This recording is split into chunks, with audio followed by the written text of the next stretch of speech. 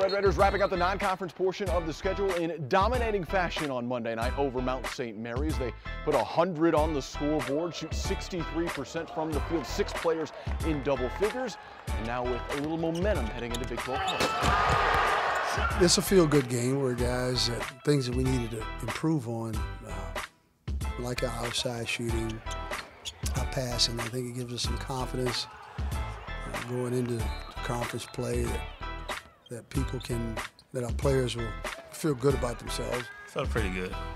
I mean, when you come out with the mindset that you have to follow the game plan, and when everything is working out, it feels really good. We went over all their sets, literally all their sets in practice, and we felt we were really prepared for them, for their press, for what they bring on offense, what they bring on defense. So we're happy it all worked out in the end.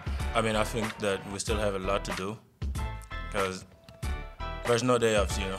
You have to keep getting better every single time, and we know that the Big 12 is going to be a tough matchup, so we try to get better every single day when we come to practice.